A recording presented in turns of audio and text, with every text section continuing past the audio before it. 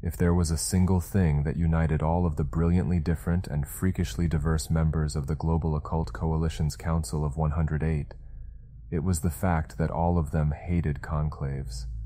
In all of its 76 years of existence, there had only been 2 times a global gathering of all the member groups actually resulted in full attendance.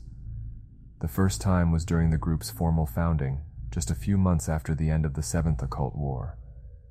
The second, 1 minute before midnight, during the height of the Cold War's paraweapon arms race that nearly blew up the planet 5 times over.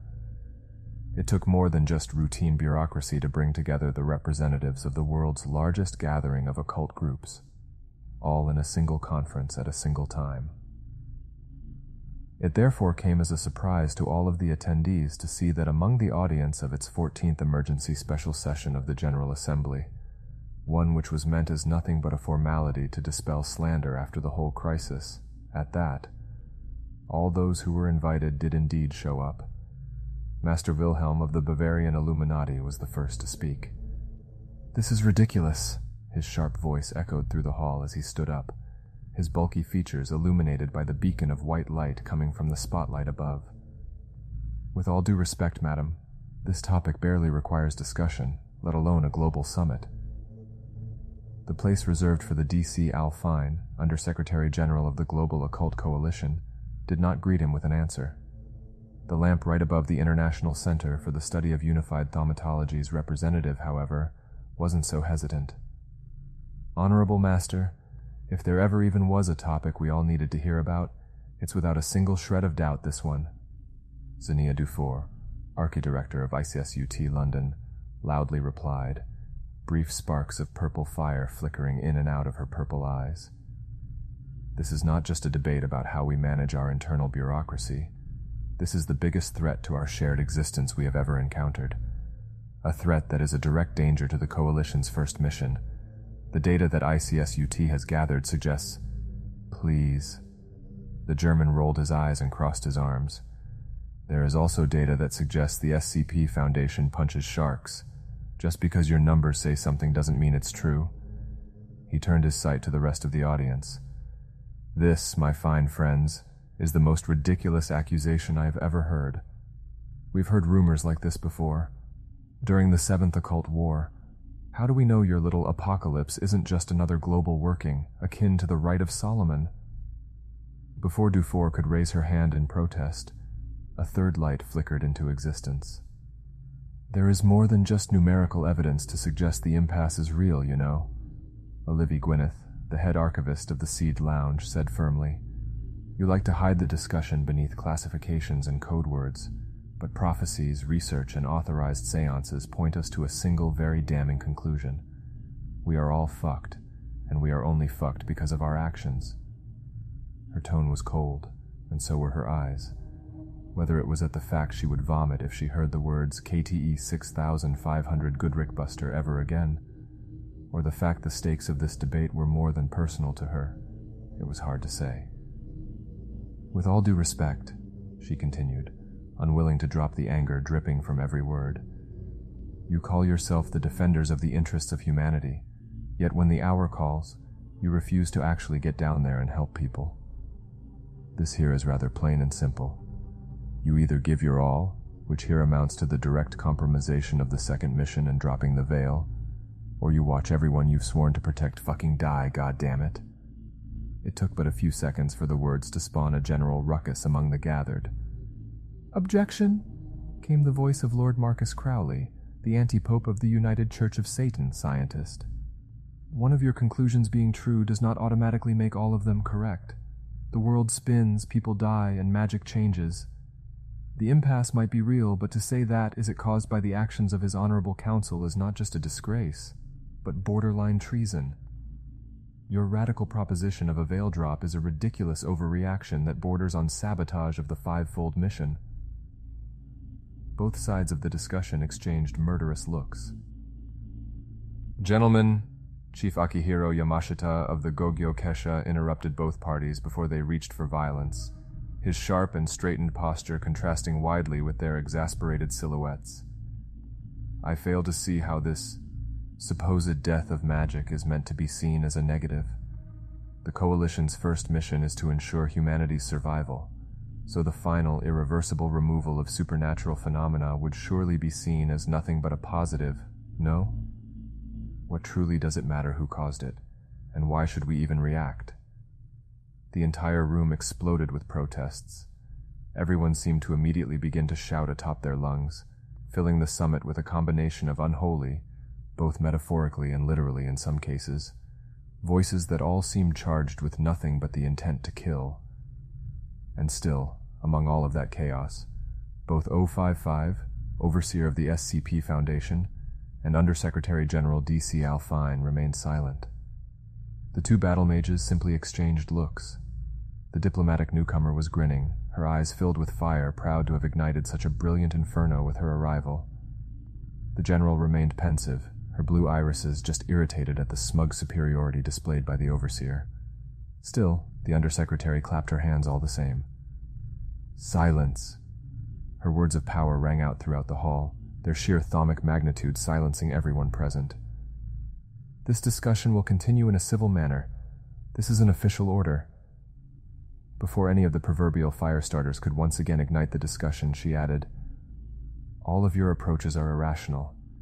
You look at the situation like a political game, instead of the emergency it is."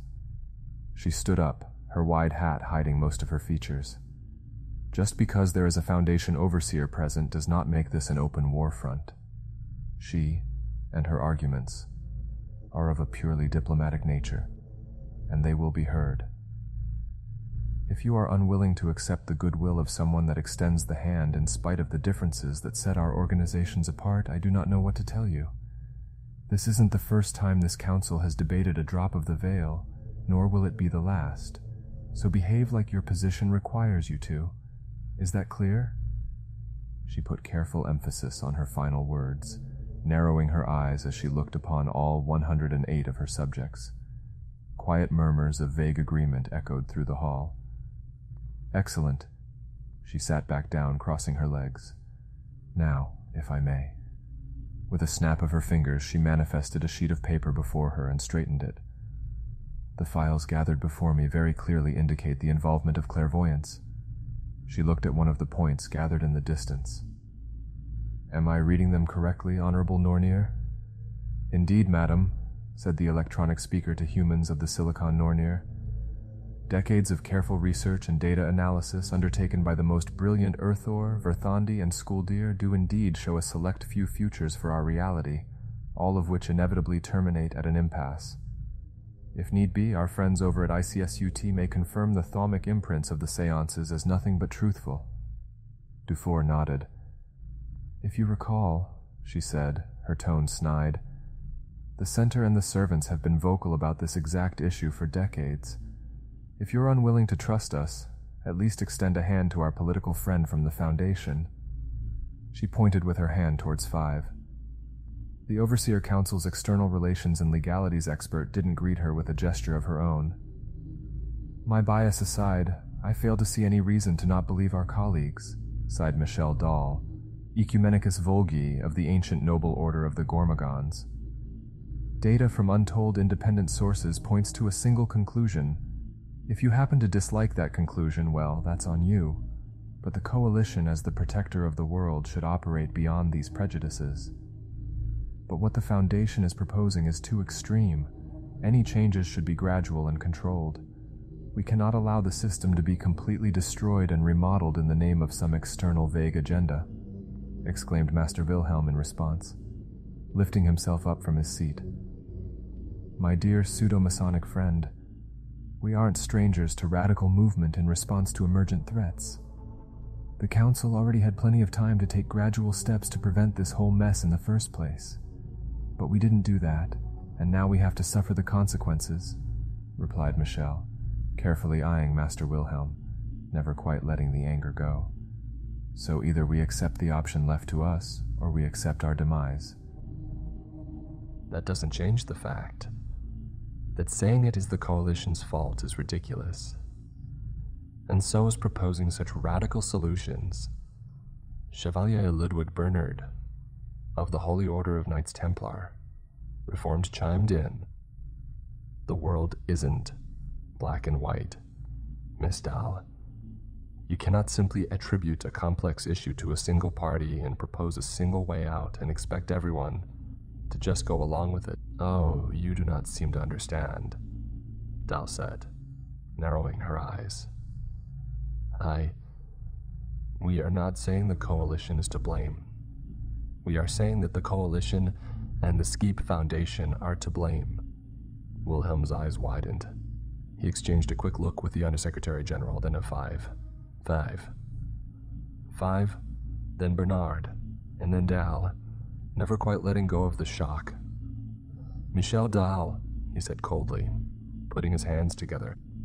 You come before this council and first betray our core principles of integrity and unity for cheap political attention, only to also attempt to sabotage our already damaged relationship with the sabotagers.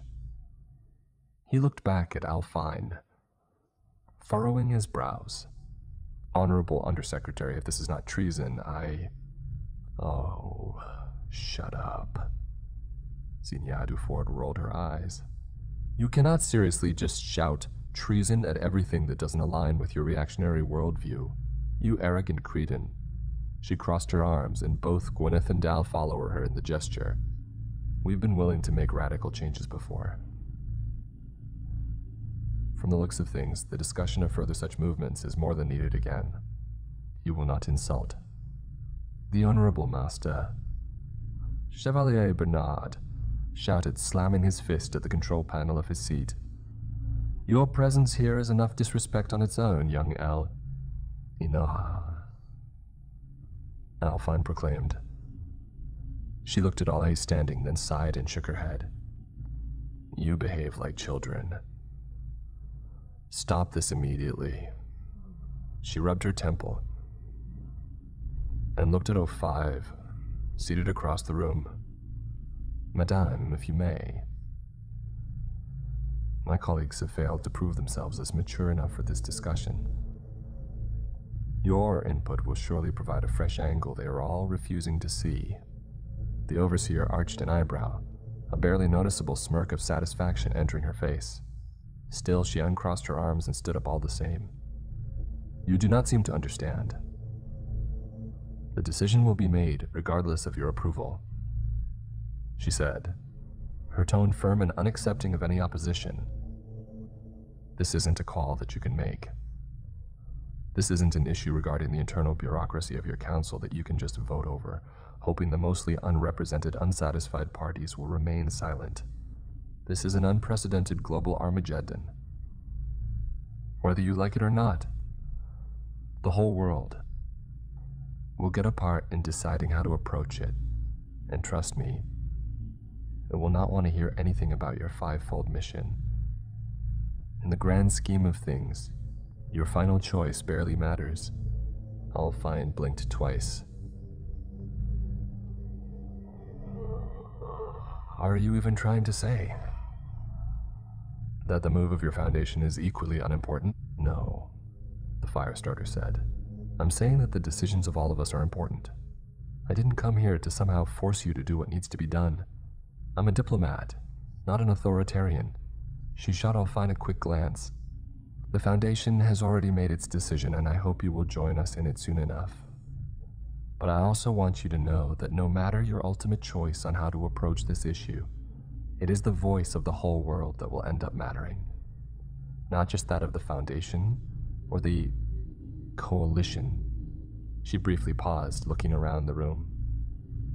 And for what it's worth, that world has already decided the days of the Veil are nothing but counted. So either join change, or prepare to press back against it. The tension that now lay the room was practically palpable. Eventually, a figure stood up, her movement hesitant. Olivia Gwyneth put her hands together, cleared her throat, and uttered a single sentence. Shall we put it to a vote then?